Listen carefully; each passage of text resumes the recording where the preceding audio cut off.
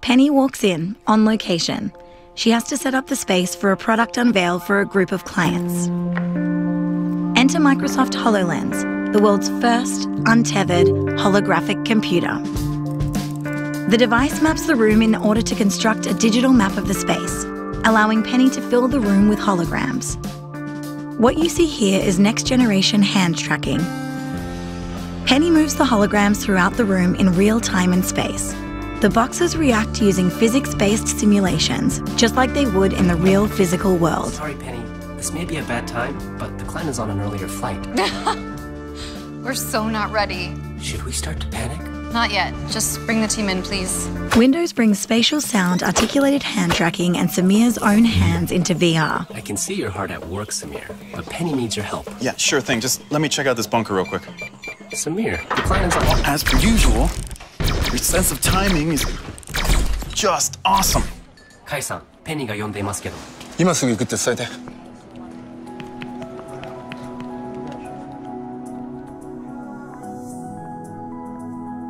Kai joins the conversation as a hologram. Samir also appears as a 3D avatar, which he scanned himself using his phone. Cute. I try. So, how's it coming? It's not. This is the flagship store. It's gotta be unforgettable. Yeah, not exactly blowing my hair back. Yeah, the space is driving me nuts. All right, how about a change of scenery? Welcome to Think Club. Imagine the web of the future, where you can draw inspiration from the cloud, in 3 dimensions and all around you. Some inspiration, please. Namaste. These bots help them interface with businesses.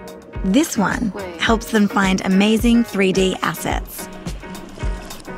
Inspiration comes from the most unfamiliar places. I meet you, you are now me.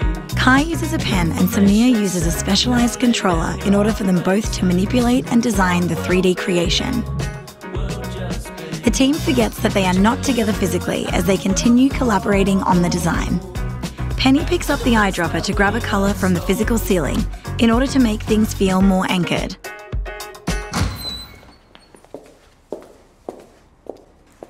Through the conversational bot, we see a real-time translation of what Penny's client is saying.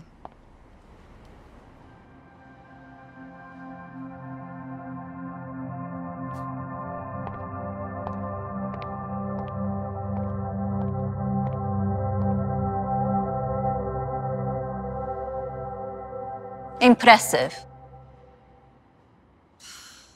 That went well.